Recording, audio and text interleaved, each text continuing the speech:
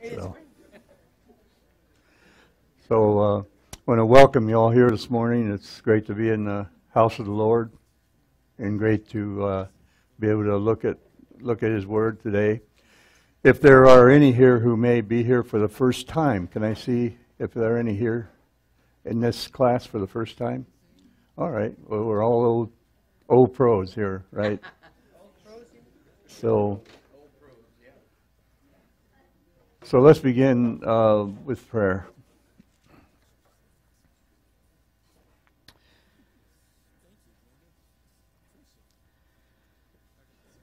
Father in heaven, as we gather in this room this morning, those who've hopefully placed their trust in Jesus Christ as Lord and Savior of their lives. And I pray that there are any here this morning who maybe have not made that decision, that even today they would say yes to the wonderful invitation that Christ makes to come unto Him. And I just pray that that would be so. And but while we're here right now, we anxiously wait for the day of the Lord. We know it could come at any moment. And all of us here today who watch the news or see what's going on, see our world spinning wildly and nearly out of control. But we know that it's not out of your control, and we trust you in that. And I ask you, Lord, to help me and to help each person in this room to be a factor in helping the people around us in our communities to be able to hear the Word of God and to become ready when the trumpet sounds.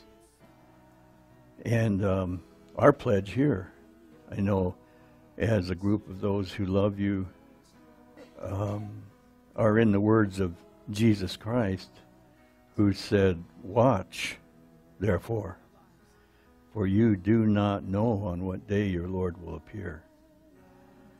And may we be found watching. So we love you, Lord. And we love your word, and we ask you to speak to us today. In Jesus' name, amen. Praise your Lord. Now there are some text on the table, some papers with the text we're looking at. The Sermon on the Mount, chapter 6 of Matthew, the last 10 or 12 verses there, verses 24 to 34. Now, if you would, open your Bible as well to that text, because we'll be reading a couple of texts that are not on that sheet. So have your Bible next to that text if you're using it. Last week, Pastor Al said in his sermon, he said the Sermon on the Mount was the greatest sermon ever preached. And it is a great sermon. Those of us who are teachers or pastors know that that's probably one sermon that you will preach through at some point in your ministry. And I know for me, I did it twice at least, and it's something you can't just rush through, because every verse is almost a lesson in itself. But we're going to look this morning at toward the end of chapter 6. I've always loved these verses, and we'll take a look at those this morning as well. Now, chapter 6, of course, is that chapter in the Sermon on the Mount that early in that chapter has what we call the Lord's Prayer. Our Father, which art in heaven, hallowed be thy name, thy kingdom come. And I would imagine that many of you probably repeated that in your churches. The church I grew up in, you repeated every Sunday. You know, how many of you did repeat that? Yeah, and it is beautiful. You know, it is. I see it myself as a model for our prayer life, not exactly one that's word by word meant to be done over and over and over, but if you do, it helps. It's a great prayer. And so when you drop down to verse 19, if you have your Bibles open to chapter 6, here's what it says in verse 19. Don't store up treasures here on earth, where moths eat them and rust destroys them, and where thieves break in and steal. Store your treasures in heaven, where moths and rust cannot destroy, and thieves do not break in and steal. Wherever your treasure is, there the desires of your heart will be also. And treasures on earth disappear pretty fast. Though most of the folks in this room, you've lived a long time, and you've seen some things happen in your life. You realize the truth of that. Even in the Old Testament, Haggai, you remember these verses, but Haggai, when they went back to build the temple and all this and that, he says in the first chapter of Haggai, he says, this is what the Lord of Heaven's army says, look at what's happening to you. You have planted much, but harvest little. You eat, but are not satisfied. You drink, but are still thirsty. You put on clothes, but cannot keep warm. Your wages disappear as though they were putting them in pockets filled with holes. And I think how many of us, so it was years, remember, especially young married, when you get your paycheck and it's all gone by the time the Monday comes or whatever, My wife and I have been trying to accumulate enough money to buy our house because we've been renting our house. And, now that I'm fairly young, I feel we could still do that, I figured I'd be 113 or 12 when it's paid off or something like that. But anyway, we've had to borrow most of the money for the down payment. And a couple of weeks ago, a scammer fooled me, got a hold of me, and took $2,000 out of my account. And that was a week ago. That was a week ago Saturday night. Well, Thursday before that, my bank had called me and said, someone's got a hold of your number and they're charging all kinds of stuff. They got a fraud department. And they, of course, they put that money back. It was like $1,037 worth of charges, whoever did it. But this second one happened on Saturday night, and I got the call. And they said, this is Chase Bank, calling. I said, oh, good. I hope we're getting this straightened out, And they said, well, someone has tried to spend $2,000 in Houston, Texas out of your account. And then they went through this process, and I foolishly thought they were putting the money back in my account, and it was going to some stranger, and the bank won't pay for it. But what I'm saying here is you put your treasures in heaven. That's really the important thing. I mean, that's what life is about. Money can disappear quickly. So Jesus says, don't store it up down here. Store your treasures up in heaven. And we store our treasures up in heaven by our service to Christ, by our service to God right now, and by giving of our time, our talents, and our treasure to Him. And this is how you store. That's how you put your treasures ahead to Him. Someone at the reading table there would read Colossians chapter 3, verse 23.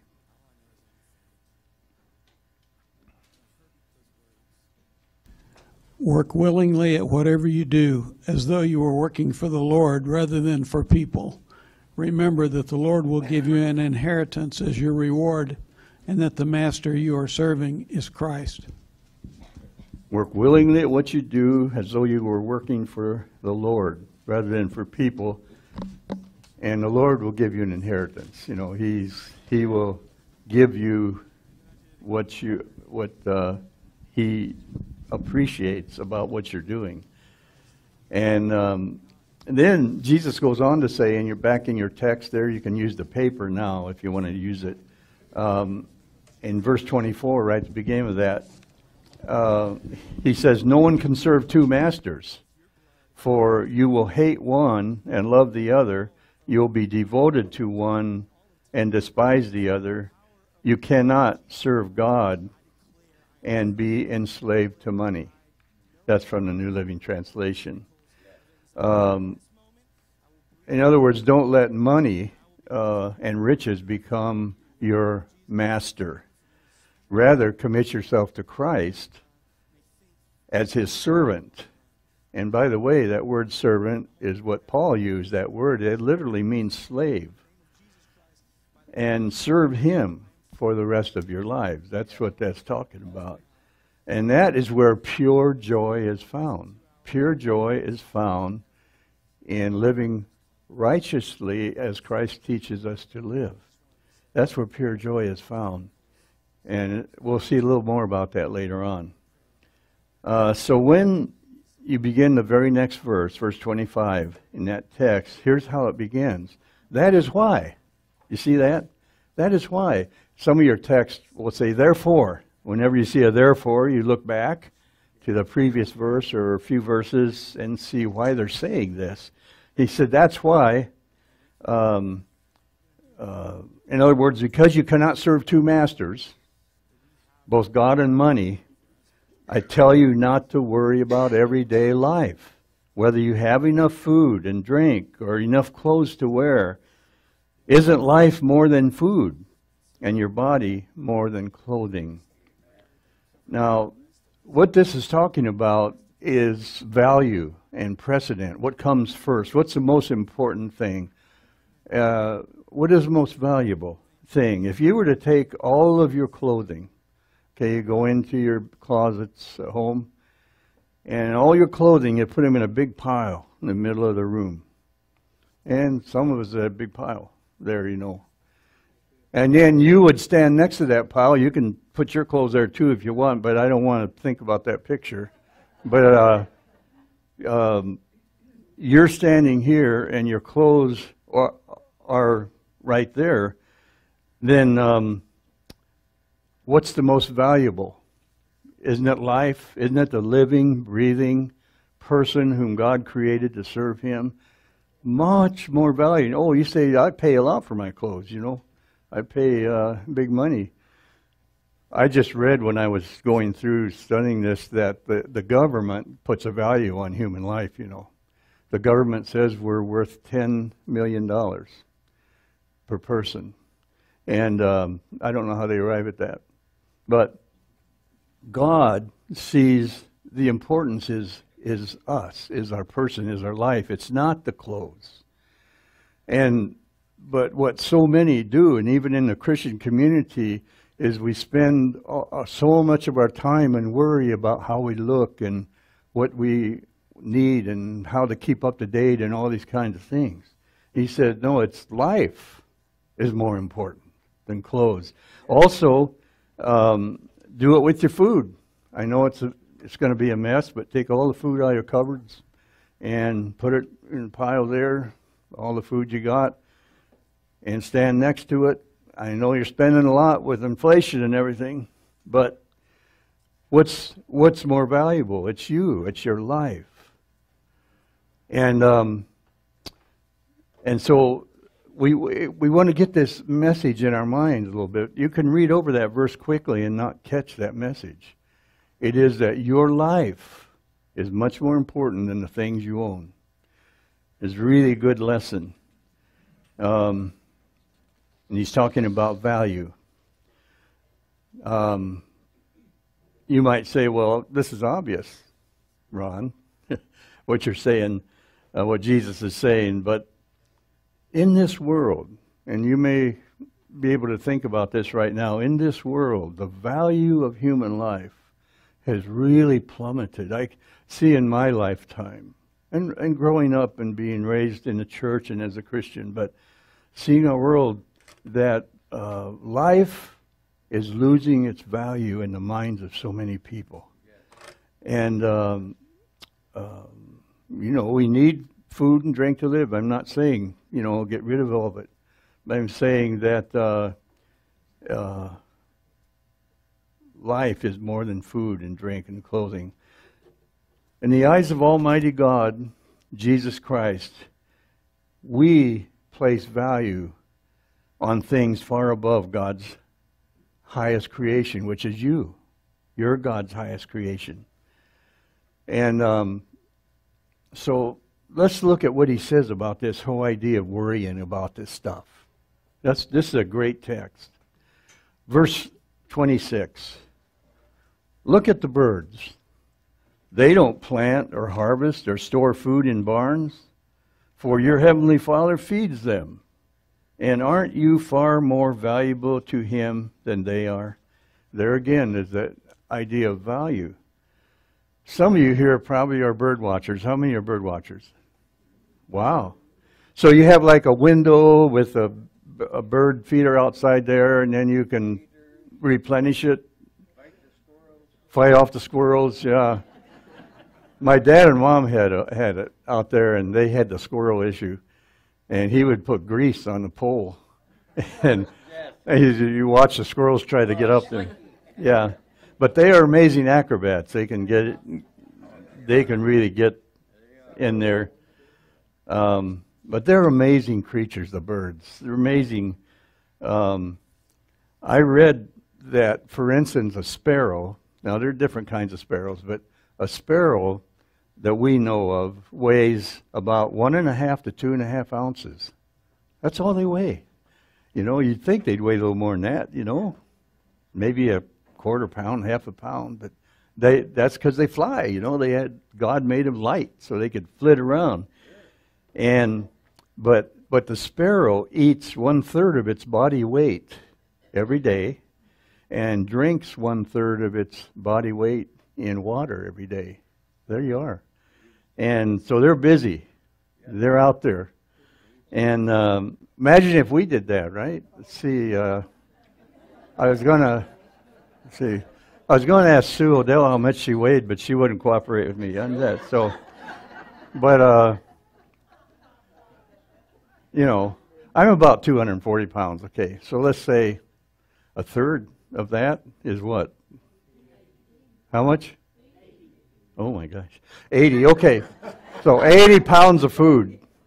And then 1/3 of water, you know. I mean, just imagine that. The difference there, right there. But God provides for the birds. He provides bugs, seeds, worms. It's all out there, but the bird goes out and gets it, right? And God provides for us. He provides for us, but we don't just sit down and say, Lord, just pour it all down right in front of me. We go out and we do it, but He provides it. That's why we say grace before we eat. That's why we say, thank you, Lord. Thank you for this meal. And, you know, there are people all around our world right now, and you may know some, in third world countries especially, who spend a big part of their day just gathering food for that day so they can eat, and so forth. And we are blessed here, even though we see inflation and everything. We're still the richest around the world. We still have, as you can tell, more eating more than we should, you know. And so look at the birds. They don't plant or harvest or store food in barns, for your heavenly Father feeds them. And you are worth much more. Aren't you much more valuable to Him than them? Let me ask you. Do you see yourself as valuable? Do you? Do you see yourself as a valuable person in God's creation? Do you? This is an issue with many people around the world who see themselves as always depreciating themselves and not realizing that we are created by God and made in His image. I took this is the value of human life. I wanted to know what the Bible says about, and there are 100 verses here. You can take this if you want. I just printed it out. And on both sides, the verses. And if more than one wants it, you could make copies. I'm sure that Larry would agree that you just make those copies for you. But we are made in God's image. You know, we are important to Him, very important to God. Aren't you more valuable to Him than they are? Jesus says. And you are valuable to God. One of the reasons is, yes, sir. We are always more valuable than what we think we are. Always. I would say so. Yes. Yes. Matthew 20:28. Do you have it under there? Use the mic when you read it. For even the Son of Man came not to be served, but to serve others, and to give his life as a ransom for many. He gave His life as a ransom for us because we are valuable to God, valuable to Him. And by the way, birds are not chopped liver either. Maybe they may not be as valuable as we are, but they are really technologically intricate little critters. When Karen and I lived up in Palos Heights, and we had this nice patio in the back, and we were sitting out in the patio, and this bird would build its nest up above our back door every year, and it'd do 2 families of birds. And you sit there, and there's a flip, flip, flip, and they're bringing stuff and busy and all this and that. So Karen and I, we asked ourselves, it just came to us, do birds ever sleep? Do they ever sleep? And when do they sleep? And of course, we had the internet, so we have all the wisdom of the world at our fingertips. So we got on the internet, and we discovered that birds have what is called unihemispheric slow wave sleep. Birds also sleep with 1/2 of their brain awake.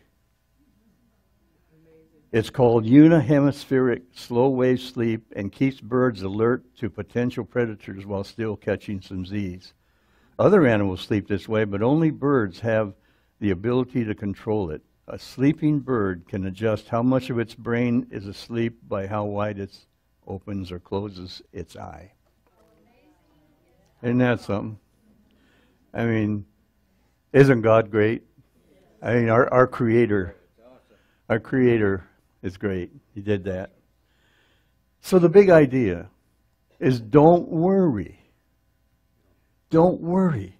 So he's saying God takes care of the birds, and He will provide food for you and me as well.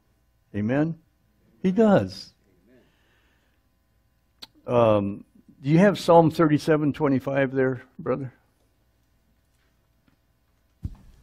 Once I was young, and now I'm old. Yet I have never seen the godly abandoned or their children begging for bread. Yes, the psalmist said that. His whole life, the godly people, God seemed always to provide in some way. Maybe not rich, or that kind of thing, but enough to live. And also there's a verse there in the Lord's Prayer. Do you have it there? It's just one phrase. Matthew 6:11. Give us today the food that we need. Yeah. Give us this day our daily bread, we pray in the Lord's Prayer. And so look at verse 27 in your text there. Can all your worries add a single moment to your life? Not a bit. You agree that it can't? Can't change it. What it could do, constant worry could very possibly cause you to die younger than you might otherwise die, because there is good evidence that worry can bring about heart disease and things like that can come because of your body always not being restful, and it's always worrying about stuff all the time. And I'm talking to people right here there's someone in this room, no doubt, who says amen. That's where I am right now. I worry all the time. But it's not for the Christian to be worrying all the time. Okay, look at verse 28. And why worry about your clothing? Look at the lilies of the field and how they grow. They don't work or make their clothing. Yet Solomon in all his glory was not dressed as beautifully as they are. You know, there's a portion in the Bible, and I didn't look up the text, but it's in the Kings or back in that area where, remember, the Queen of Sheba came and visited King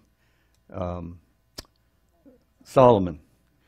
And she was amazed. She explained, she is just the way your servants are dressed and the way everything, she just couldn't get over it. And she was the queen, you know. But she couldn't get over the rich, and that was a rich society. It was 40 years. They said silver was just like rocks on the streets, you know. It was a tremendous time to live. Yet Solomon in all his glory was not dressed as beautifully as a wildflower. That's what he's talking about, the wildflower here, this lily. Verse 30, and if God cares so wonderfully for wildflowers that are here today and thrown into the fire tomorrow, He will certainly care for you. There it is. He will certainly care for you. He will certainly care for you. Why do you have so little faith? He will certainly care for you. Can you all say that with me? He will certainly care for you. Amen. Why do you have so little faith? Jesus says to them.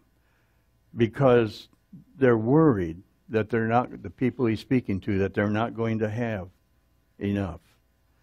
And you may say, well, you don't know the troubles that I face every day.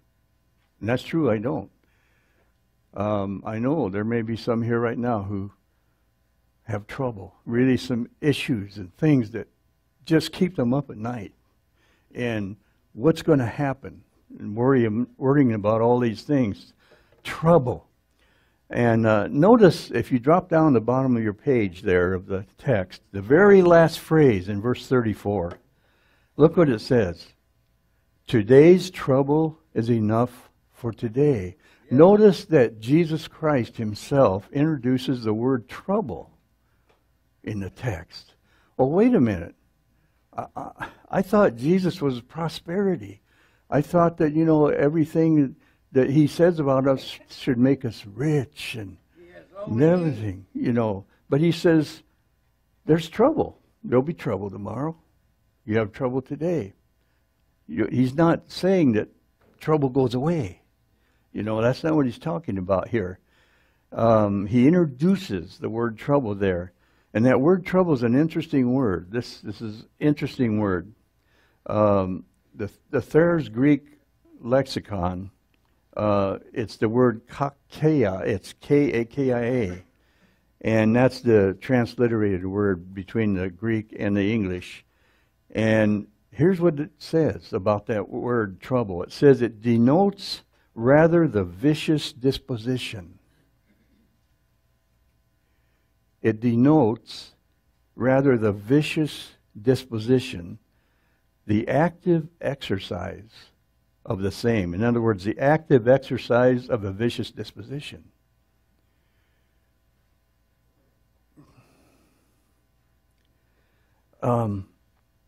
Faith in Almighty God produces a more peaceful and calm disposition. Because you're not depending solely on your own resources, but upon God's resources to carry you through the day. And when we don't depend on God, when we carry it in ourselves, and we said, I'm just going to worry because I have to worry, and over the trouble that I'm having today, it can cause a vicious disposition, even in Christians. This is not how it should be. No, there should be peace. And the pastor said last week in his sermon, blessed are the peacemakers. Peace. So verse 31 says, so don't worry about these things. Saying, what will we eat? What will we drink? What will we wear? These things dominate the thoughts of unbelievers, but your heavenly Father already knows all your needs. Do you think He does? He knows where you're at. He knows what's happening in your life. He knows all your needs. Your heavenly Father knows all your needs. And so He's not surprised by whatever comes up in your life that's a trouble or a difficulty. So instead of going around all day with a vicious disposition, you and I must expend our energy seeking the kingdom of God above all else and just living righteously. I memorized a verse a long time ago, and it was one of John's epistles, the first epistle, the second chapter, the sixth verse, and I just have it loosely. But it says, those who say they abide in Christ must walk as Jesus walked, or must walk as He Himself walks, it would say in some of your versions. In other words, if we say we are Christians, is what he's saying. The Christian says, I abide in Christ, then we should live our lives, and that's what walking is. It's just everything you do, your life, your job, your friends, everything you do with the attitude of Christ. And it makes life beautiful. It actually does. It causes, you don't have a vicious disposition when you walk as Jesus walked, do you? Not at all. And I think that's a lesson that we should get out of this here. That verse, by the way, is 1 John 2:6, if you want to look it up. Let's walk as Jesus walked.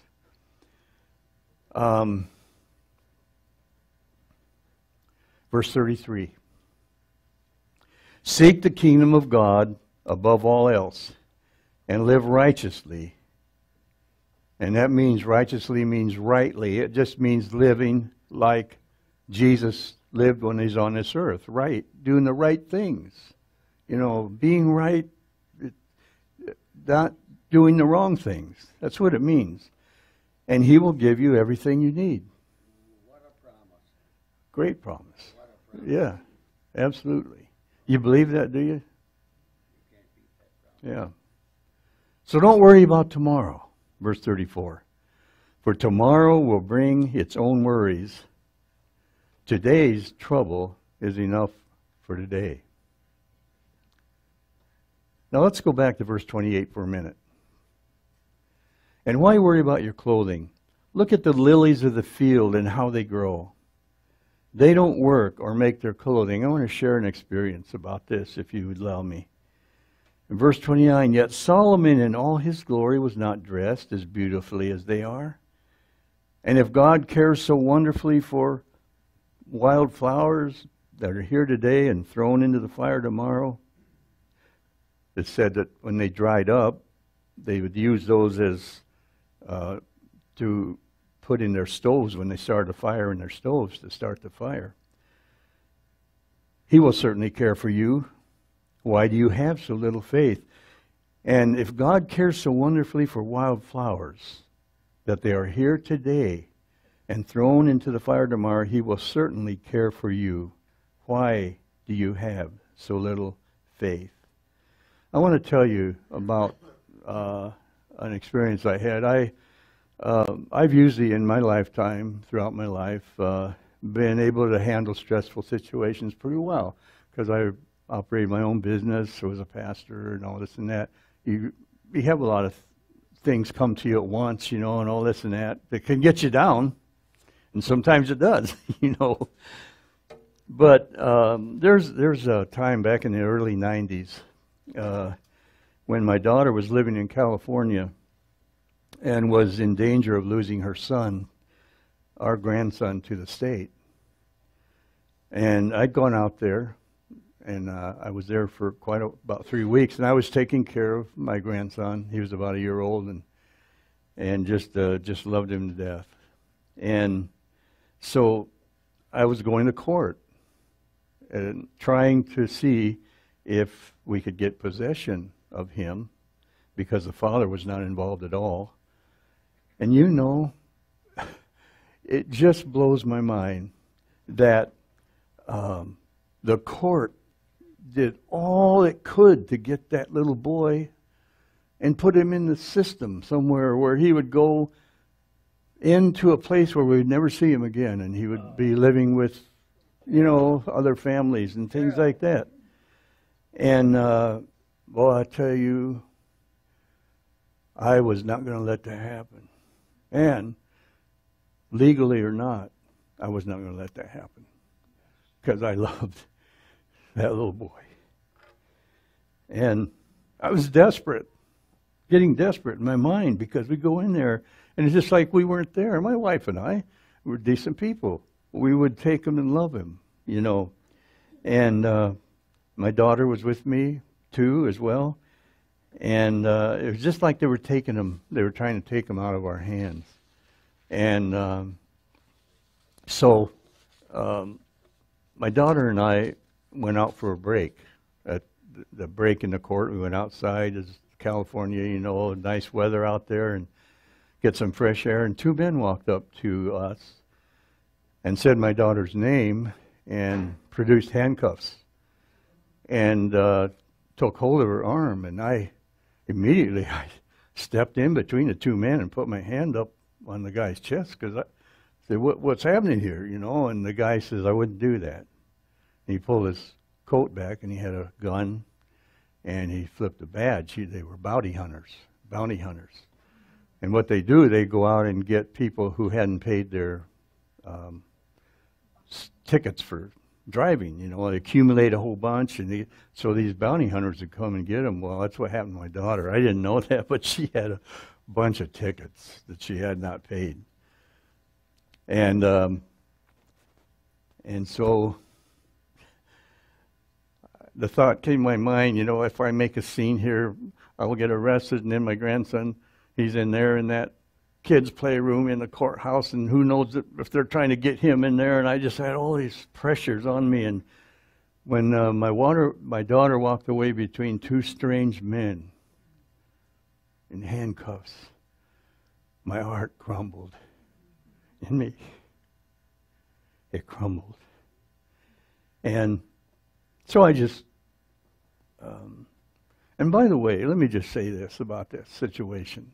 My mother once told us boys, I have 4 brothers, when we were young teenagers, that beauty can be a curse.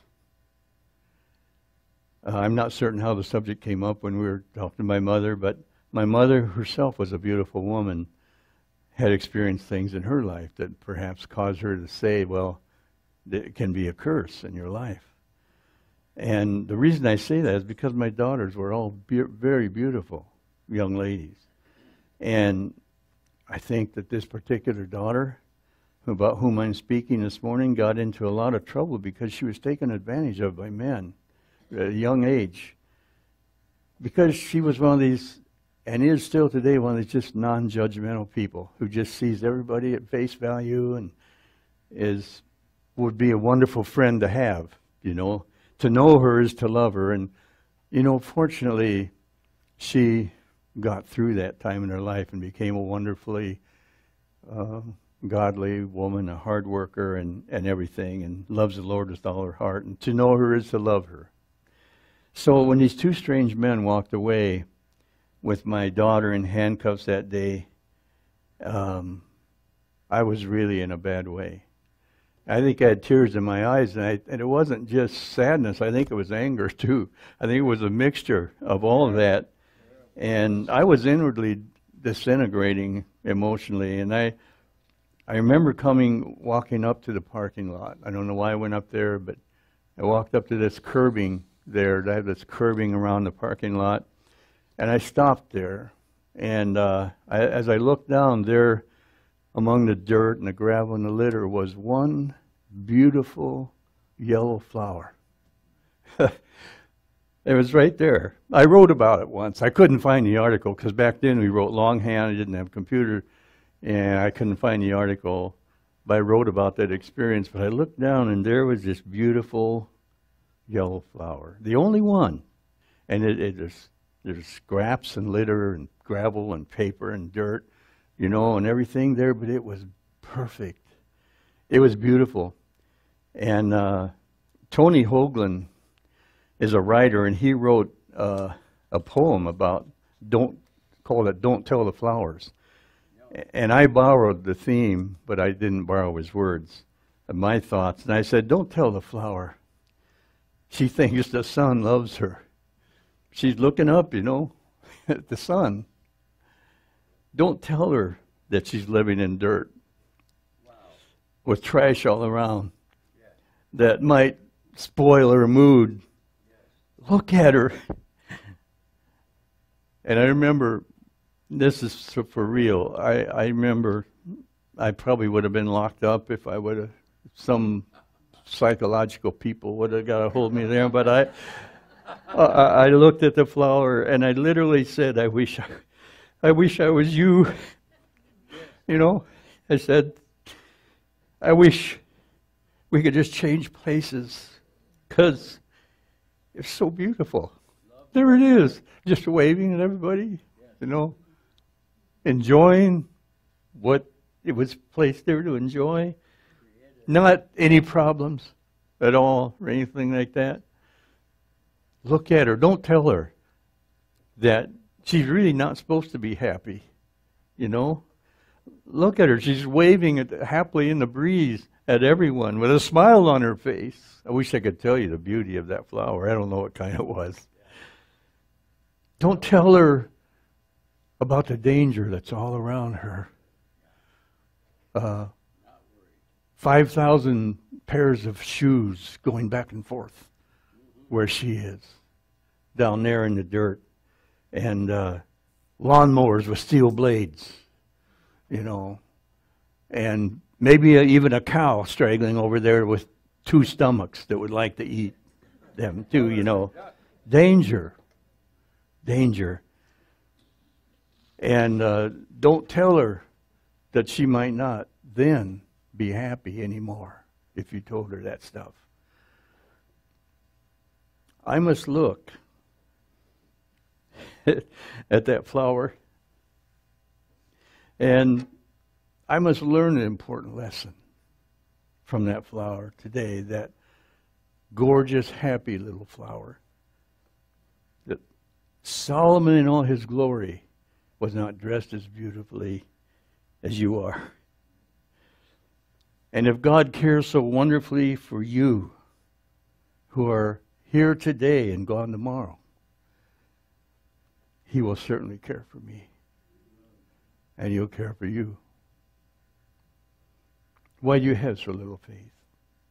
That's Jesus' words to this. Rather, seek the kingdom of God above all else. Live righteously. He will give you everything you need. So don't worry about tomorrow. For tomorrow will bring its own worries. Today's trouble is enough for today. Amen? Amen. I think that's where I'm going to stop.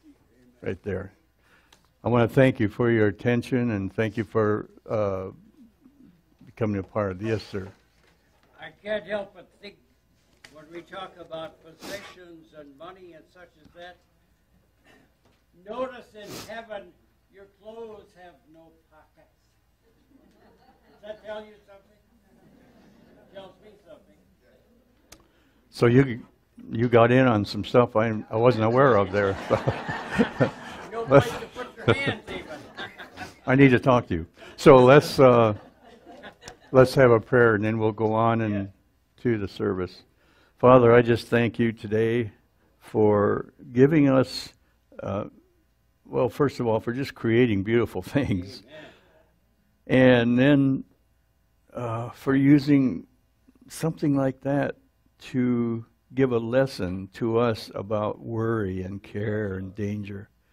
God, may we trust you more today. I know I don't want to be simplistic about the folks who are here today. I don't know what's going on in everyone's lives. But I do know and believe that what we read in these verses today is the truth from God.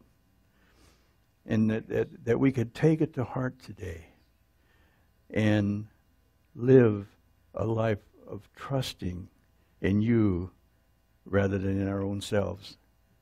Please help us in this regard as we go from here. In Jesus' name, amen.